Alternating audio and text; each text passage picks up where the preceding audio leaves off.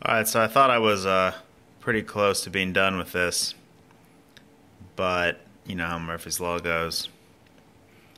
Once I got the previous circuit board assembled, here's some rejects here. I mean, I took some parts off of these guys, but well,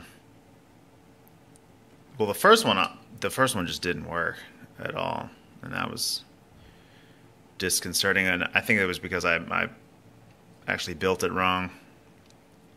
I forgot to add one of the leads because there was something weird in Eagle.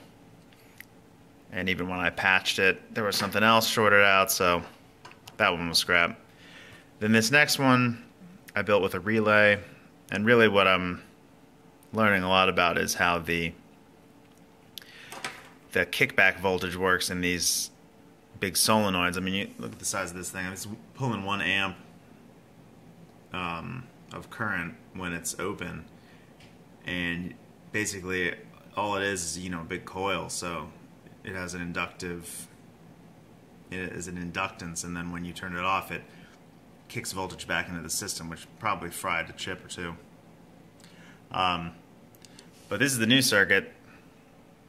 Did a little learning, and this one's actually pretty simple. No relay. It just uses this MOSFET here. Can't even get it to focus. Come on now. And a bigger diode back there. So that way, when the solenoid is deactivated, that diode allows the energy to be dissipated. So let's fire this bad boy up, turn on my power supply. So, right, and we'll turn it on.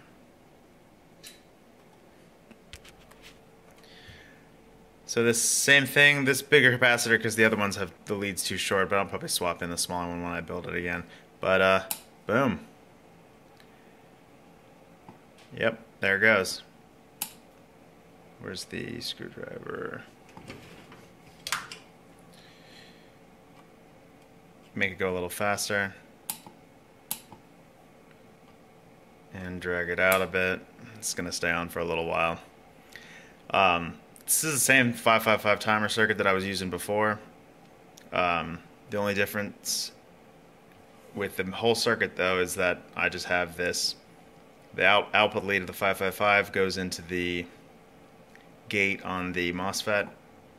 There, went off. And then there's the resistor parallel across the coil pointing back up towards the voltage.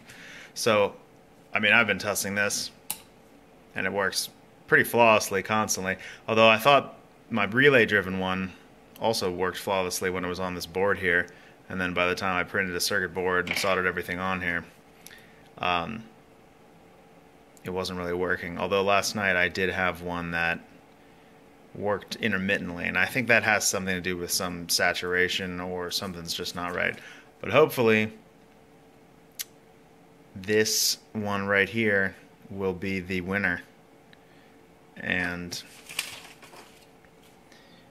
I will package it up, put the little cover on, nice little water drop on it, and start shooting water.